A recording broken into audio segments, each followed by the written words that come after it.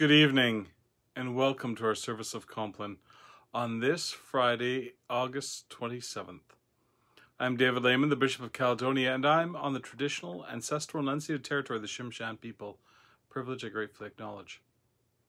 Our worship this evening is found in the Book of Common Prayer and begins on page 722.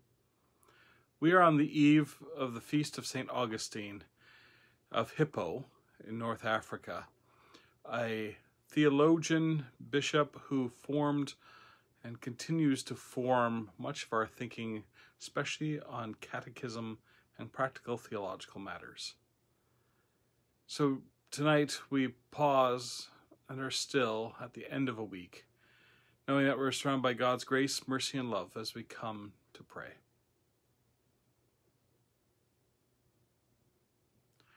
The Lord Almighty grant us a quiet night and a perfect end. Amen.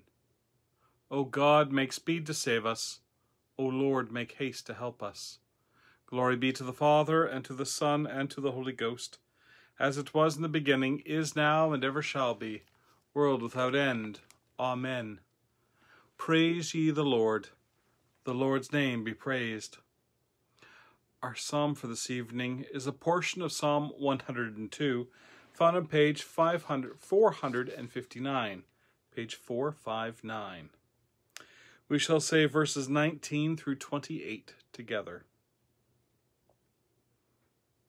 For he hath looked down from his sanctuary, out of the heaven did the Lord behold the earth, that he might hear the mournings of such as are in captivity, and deliver them that are appointed unto death, that they may declare the name of the Lord in Zion, and his worship in Jerusalem. When the peoples are gathered together, and the kingdoms also, to serve the Lord. He hath brought down my strength in my journey, and shortened my days. And I will say, O my God, take me not away in the midst of mine age. As for thy years, they endure throughout all generations. Thou, Lord, in the beginning hast laid the foundation of the earth, and the heavens are the work of thy hands. They shall perish, but thou shalt endure, and thou shalt wax old as doth a garment, and as a vesture shalt thou change them, and they shall be changed.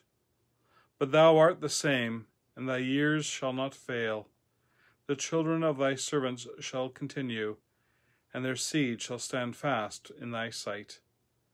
Glory be to the Father, and to the Son, and to the Holy Ghost, as it was in the beginning, is now, and ever shall be, world without end. Amen. Our reading this evening comes from the Gospel of Matthew, beginning in the 23rd chapter at the 8th verse. Jesus said, But you are not to be called Rabbi, for you have one teacher, and you are all brothers. And call no man your father on earth, for you have one Father who is in heaven. Neither be called instructors, for you have one instructor, the Christ. The greatest among you shall be your servant. Whoever exalts himself will be humbled, and whoever humbles himself will be exalted. The word of the Lord. Thanks be to God. We continue on page 723. Into thy hands, O Lord, I commend my spirit. Into thy hands, O Lord, I commend my spirit. For thou hast redeemed me, O Lord, thou God of truth. I commend my spirit. Glory be to the Father, and to the Son, and to the Holy Ghost. Into thy hands, O Lord, I commend my spirit. We say together the Te Lucas ante terminum. Before the ending of the day, Creator of the world, we pray, that with thy wonted favour thou wouldst be our guard and keeper now. From all ill dreams defend our eyes, from nightly fears and fantasize. Tread under foot our ghostly foe, that no pollution we may know. O Father, that we ask be done, through Jesus Christ, thine only Son, who with the Holy Ghost and thee doth live and reign eternally. Amen. Keep us as the apple of an eye. Hide us under the shadow of thy wings. Preserve us, O Lord, waking, and guard us sleeping, that awake we may watch with Christ, and asleep we may rest in peace. We say together the Nunc Dimittis. Lord, now lettest thou thy servant depart in peace, according to thy word. For mine eyes have seen thy salvation, which thou hast prepared before the face of all people, to be a light to lighten the Gentiles, and to be the glory of thy people Israel. Glory be to the Father, and to the Son, and to the Holy Ghost, as it was in the beginning, is now, and ever shall be, world without end. Amen. Preserve us, O Lord, waking, and guard us sleeping, that awake we may watch with Christ, and asleep we may rest in peace. We say together the Apostles' Creed. I believe in God, the Father Almighty, maker of heaven and earth, and in Jesus Christ, his only Son, our Lord, who was conceived by the Holy Ghost, born of the Virgin Mary, suffered under Pontius Pilate, was crucified, dead, and buried. He descended into hell. The third day he rose again from the dead. He ascended into heaven, and sitteth on the right hand of God the Father Almighty. From thence he shall come to judge the quick and the dead. I believe in the Holy Ghost, the Holy Catholic Church, the communion of saints, the forgiveness of sins, the resurrection of the body, and the life everlasting. Amen. Let us pray. Lord, have mercy upon us. Christ, have mercy upon us. Lord, have mercy upon us. In the language closest to our hearts, we pray as Jesus taught us. Our Father, who art in heaven, hallowed be thy name. Thy kingdom come, thy will be done on earth as it is in heaven. Give us this day our daily bread, and forgive us our trespasses, as we forgive them that trespass against us. And lead us not into temptation, but deliver us from evil. Amen. Blessed art thou, Lord God of our ancestors, to be praised and glorified above all forever. Let us bless the Father, the Son, and the Holy Ghost. Let us praise him and magnify him forever. Blessed art thou, O Lord, in the firmament of heaven, to be praised and glorified above all forever. The Almighty, most merciful Lord, guard us and give us his blessing. Amen. We say together the confession. We confess to God Almighty, the Father, the Son, and the Holy Ghost, that we have sinned in thought, word, and deed, through our own grievous fault. Wherefore we pray God to have mercy upon us. Almighty God, have mercy upon us. Forgive us all our sins and deliver us from all evil. Confirm and strengthen us in all goodness, and bring us to life everlasting, through Jesus Christ our Lord. Amen. May the Almighty and merciful Lord grant unto you pardon and remission of all your sins, time for amendment of life, and the grace and comfort of the Holy Spirit. Amen. Wilt thou not turn again and quicken us, that thy people may rejoice in thee? O Lord, show thy mercy upon us, and grant us thy salvation. Vouchsafe, O Lord, to keep us this night without sin. O Lord, have mercy upon us. Have mercy upon us. O Lord, hear our prayer, and let our cry come unto thee. And the collect for this the eve of St. Augustine of Hippo. God, ancient of days and forever new, you are the light of the minds that know you, the life of the souls that love you, and the strength of the hearts that serve you. Remember, we pray, your servant Augustine, and grant us so to rejoice in his teaching and holy life, that we may set our minds on the beauty of your truth, and order our desires by the rule of your Spirit, through Jesus Christ our Lord, who lives and reigns with you in the Holy Spirit, one God, now and forever. Amen. Visit, we beseech you, Lord, this place, and drive from it all the snares of the enemy. Let thy holy angels dwell herein to preserve us in peace, and may thy blessing be upon us evermore, through Jesus Christ our Lord. Amen. O Lord Jesus Christ, Son of the living God, who at this evening hour didst rest in the sepulchre, and didst thereby sanctify the grave to be a bed of hope to thy people, make us so to abound in sorrow for our sins, which were the cause of thy passion, that when our bodies lie in the dust, our souls may live with thee, who livest and reignest with the Father and the Holy Ghost, one God, world without end. Amen. Be present, O merciful God, and protect us through the silent hours of this night, so that we who are wearied by the changes and chances of this fleeting world may repose upon thy eternal changelessness, through Jesus Christ our Lord. Amen.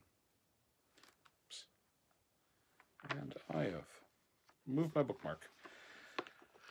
I invite your prayers and petitions for the people and places that are upon your hearts this night, inviting you to name them out loud or share them in the comments box where we may all enter into prayer along with you.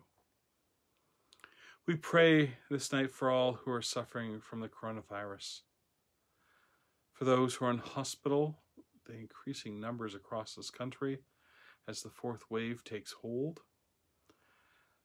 for those who are recovering at home, for those whose recovery is longer and complicated, for those awaiting test results, for those who are awaiting the vaccines, for those who are trying to make decisions about their plans for the fall because of this wave. We pray for God's strength and peace be upon them. God's healing hand guide those who have care for them. We pray for those who are suffering in other ways, for those struggling with mental health issues, for anxiety and depression. And for this night, we pray for all who are suffering in grief, for those who grieve the loss of loved ones from COVID, from suicide, from cancer,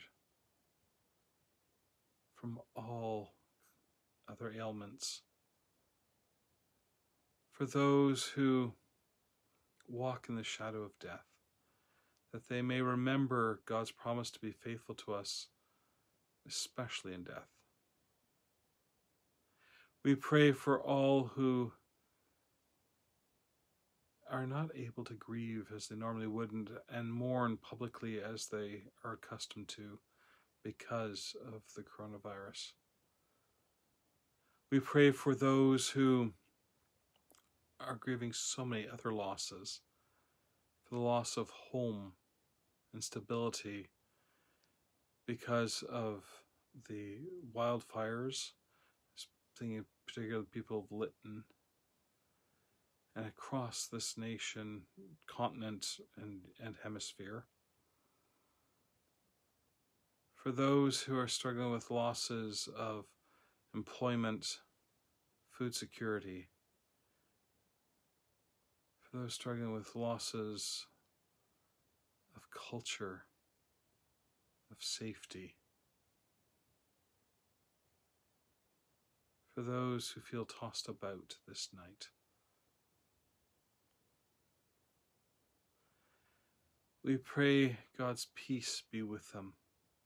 We pray for all who struggle with addictions, for all who are awaiting doctor's appointments, diagnoses, and surgeries, for all who are recovering from surgeries, and all undergoing treatments, therapies, and procedures. God will support and encourage their family and friends that support them, and guide with wisdom and compassion those who have care of them. We pray for our communities, for the return of restrictions, for those who are planning fall activities, and especially thinking of things like hockey and figure skating, volleyball, basketball, all starting up shortly, and for the care that needs to be taken into planning those. For those who lead in the provinces and territories, for the MLAs, and in this province our Premier, the Cabinet, and the work of Dr. Henry, and all the provincial health officers. For the administration of the vaccines, and for trying to determine what is best to maintain our health system and to keep us safe, and to ensure that the vaccines are used completely. We pray for all who lead, or all who are offering themselves up for election as we head towards the general election in a few weeks. For those who are out on the campaign trail at this time, as they make known their beliefs and their hopes and their plans for the future, and for us to be able to hear through all the noise what they're saying to us. We pray for those who lead internationally, for those who lead around the world, for those trouble spots, praying for Afghanistan, particularly the women and the girls. We pray for Myanmar, Syria, the Holy Land, Israel and Palestine, for Uganda, Nigeria, and remembering the two Michaels in China. We pray for places struggling with natural disasters, remembering this night Haiti. Praying for the people there, for the lack of government, the chaos, the limited medical resources, and the ongoing effects of earthquakes, aftershocks, and hurricanes. We pray for the ministry of the Church in these places and around the world. We pray for Justin Welby, the Archbishop of Canterbury, for Linda Nichols, our Primate, Mark MacDonald, the National Indigenous Anglican Archbishop, for Lynn McNaughton, our Metropolitan, for all who lead in the parishes, clergy and lay. We pray for the Diocese of Edmonton as they prepare to consecrate their new bishop on the 18th of September. We pray for this diocese as we prepare for Synod in 2 weeks. And we pray for the province as it prepares for a provincial synod in 3 weeks. We ask God to bless these gatherings, both in person and virtual. And so we pray all your prayers along with these as we offer our intercession. Be mindful, Lord, of thy people gathered before thee. Care for the infants, guide the young, support the aged, encourage the faint-hearted, collect the scattered, and bring the wandering to thy fold. Travel with the voyagers, defend the widows, shield the orphans, deliver the captives, heal the sick. Succor all who are in tribulation, necessity, anxiety, or distress. Remember for good all those that love us, and those that hate us, and those that have desired us, and worthy as we are to pray for them. And those whom we have forgotten, do thou, O Lord, remember. For thou art the helper of the helpless, the Saviour of the lost, the refuge of the wanderer, the healer of the sick. Thou who knowest each one's need and hast heard the prayers, grant unto each according to thy merciful loving kindness and thy eternal love, through Jesus Christ our Lord. Amen. I invite your thanksgivings for this day. I am thankful that the synod packages are out and that the myriad of mistakes, I think, were limited, although I suspect there's going to be some doozies yet that are found, but they're out. I am thankful for the other administrative stuff that got done today, and for Facebook playing somewhat nicely over the daytime, and praying that tomorrow and Sunday's services aren't inverted. You'll see. And thankful for a brief video chat with the folks tonight. Or today. Tonight, yes. Yeah. So, and for a really nice light drizzle. Enough to keep everything green, as it were. So, with your prayers and thanksgivings we pray. O most merciful Father, we humbly thank thee for all thy gifts so freely bestowed upon us, for life and health and safety, for power to work and leisure to rest, for all that is beautiful in the creation in creation and in the lives of men, women, and children. We praise and magnify thy holy name. But above all, we thank thee for our spiritual mercies in Christ Jesus our Lord, for the means of grace and for the hope of glory. Fill our hearts with all joy and peace in believing, through Jesus Christ our Lord. Amen. We continue on the bottom page, 727. We will lay us down in peace and take our rest, for it is thou, Lord, only that makest us dwell in safety. The Lord be with you, and with thy spirit. Let us bless the Lord. Thanks be to God. the Almighty and merciful Lord, the Father, the Son, and the Holy Ghost, bless, keep, and preserve you this night, indeed forevermore. Amen. Thank you for joining me for our holy hug on the way to bed. I pray you have a most restful night. Even if you're sleeping on the side of the road, Mr. Dean, who's on his way back. And we pray for those who are able to gather tomorrow at 12:15. I'll be on the road at the time, so there's a pre-recorded service for midday prayer tomorrow. So I'm heading to Camp Caledonia for some meetings. But God willing, I will be back tomorrow at 9 o'clock for a service of Compline here. God willing. Until then, nighty-night.